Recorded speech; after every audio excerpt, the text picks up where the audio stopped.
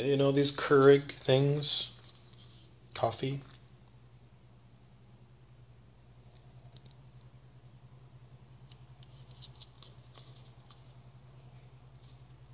Didn't we just have a big kerfuffle over restaurants and bars using plastic straws? Too many straws being used, too much plastic in the Pacific Ocean. But they come along and invent a brand new product.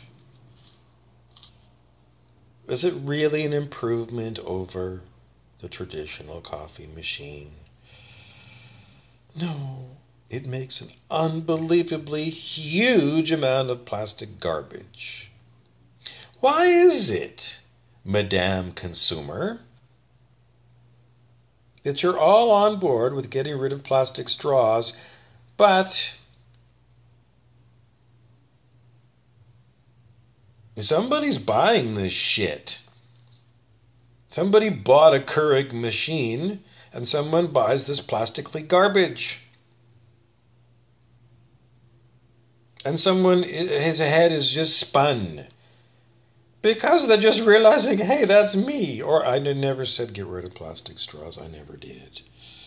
I don't know. Once you've been through the plastic bag, paper bag, switcheroo, and switcheroo back, and switcheroo back the other way, and go back, because over the lifetime of me, the environmentalists they're going to complain that this plastic is horrible and you should use something recyclable like cutting down trees and making paper bags. But that's cutting down trees and making paper bags when you could leave the trees up.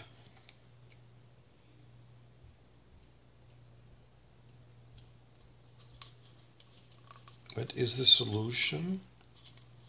Get rid of capitalism. Capitalism preys upon stupid female consumers who are, virtue signaling that they're environmentally conscious. But they're not. They're 100% dits. Now, if it's a man, it's known as a himbo. Himbo rhymes with bimbo, which is the female version of a stupid person. Are you a stupid person? Now, why do I have this? Because I'm in a hotel and the hotel supplies them. But you see, how many times on the news they've talked about virtue signaling and wasted your time, and you had a talking head. Fill your head, your monkey-minded head, monkey see, monkey do, with garbage. When really if you stepped away from all of this stuff, you'd be like me, saying, what the fuck is going on? And the answer is always going to be the stupid capitalist is at it again. Why the stupid capitalist? He's making horrible karma.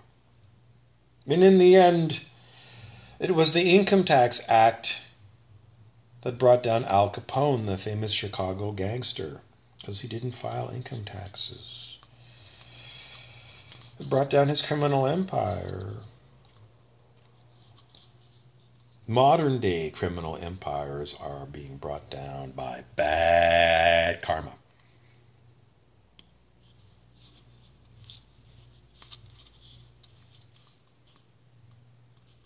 And it's bad karma, these things.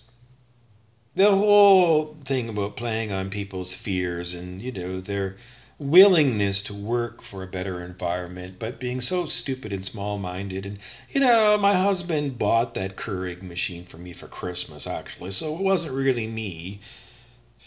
And I didn't really know,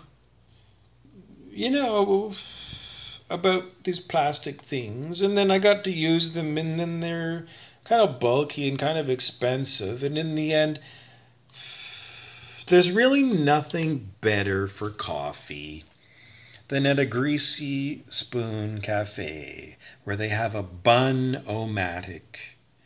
Bun, B-U-N-N, makes the best coffee.